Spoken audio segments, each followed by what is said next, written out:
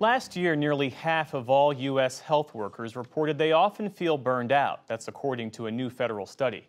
Research suggests that nurses are especially vulnerable, and that can affect the care they provide.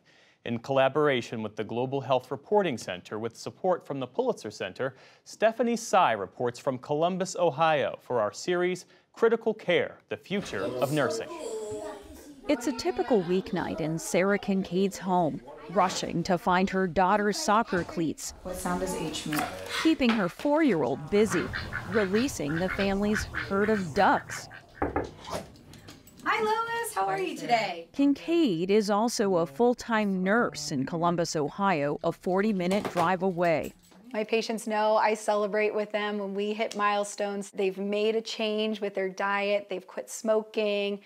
We hoot and holler and we dance around. Which homework do you want to do first? But all that passion, along with obligations back at home and a lack of administrative support, can take a heavy emotional toll. Nurses are especially vulnerable because of the caring role we play. I was experiencing extreme levels of stress, anxiety, went on maternity leave, and during that time I was like, I don't know that I want to go back. Research shows that nurses suffer disproportionately from mental health conditions.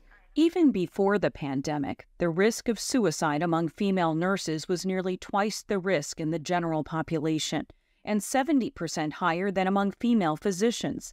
Today, hospital nurses are much more likely to report burnout than their physician counterparts.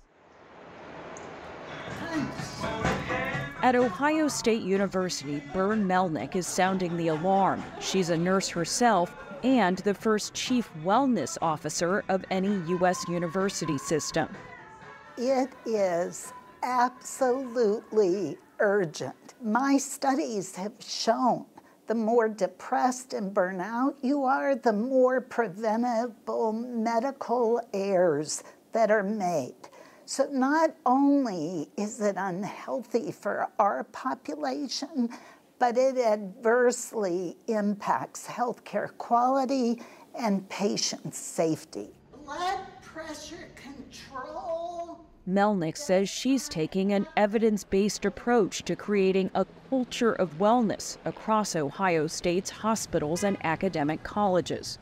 I have a philosophy, in God we trust, but everybody else better bring data to the table. You're a data person. Absolutely. Okay. I like that. So nurses, for example, who believe their organization has a culture that invests in their well-being, there's much less burnout, much less depression and stress. A culture of wellness may sound intangible, but Melnick says it leads to real, measurable benefits, over 3 times the return on investment at OSU. When is the best time to present that content and material? It must begin with our students. Self-care is a necessity, not a nicety. An urgent necessity. Nearly 18% of newly licensed registered nurses quit the profession within the first year. Another thing we talk a lot about is gratitude. Taylor Schwein is a psychiatric nurse practitioner in training. She teaches a cognitive skills building program for fellow OSU students called MindStrong. Help us to kind of get the Its benefits are backed up by 20 studies. We also measure levels of stress, anxiety, and depression with validated survey tools, and we consistently see that those 3 levels decrease after taking MindStrong. I could belong, I could feel that sense of MindStrong found Schwein's peer, Yang Du, at a critical juncture, questioning her success as a student nurse and struggling with what she calls passive suicidal thoughts. Just doing self-statement really boost your self-esteem, right? You keep giving yourself the positive influence. Yeah, I'm good. I'm a good nurse. I'm caring. I'm making a difference. And that reminds you of how great you are. There is an outsized need for support programs like this one. A national survey of 7,000 nurses earlier this year found 2/3 were not receiving any kind of mental health support. Nurses' 24/7 schedules can be part of the problem. I remember working night shift, and there were a lot of things that day shift would have access to, but night shift we didn't have those things. It has to be available to meet nurses where they are. Along with MindStrong, Ohio State offers a peer-to-peer wellness counseling program. I talk about wellness. I talk to students about wellness. These things work. Mindfulness is evidence-based, really decreases stress and anxiety. Cognitive behavior skills building, and that is all about teaching people to catch, check, and change automatic, unhelpful thoughts. Ohio State is also making some innovative new investments, including Golden Retriever Shiloh, one of 37 therapy dogs who visit Wexner Medical Center, not for patients, but clinicians. Yeah. One factor pushing nurses to the brink, the pressures of a profit-driven healthcare system.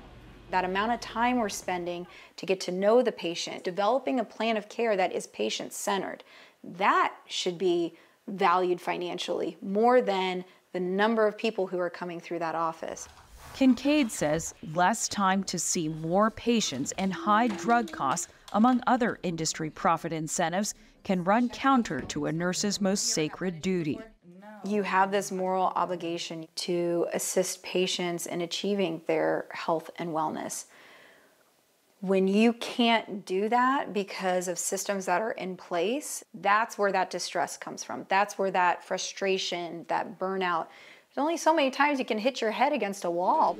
Researchers call this feeling moral injury and find it can lead clinicians to depression and even post-traumatic stress disorder. Some stressors are hard to see, except for the people who deal with them every day. Ease of use issues with the electronic health record, or EHR systems, have also been linked to higher rates of burnout.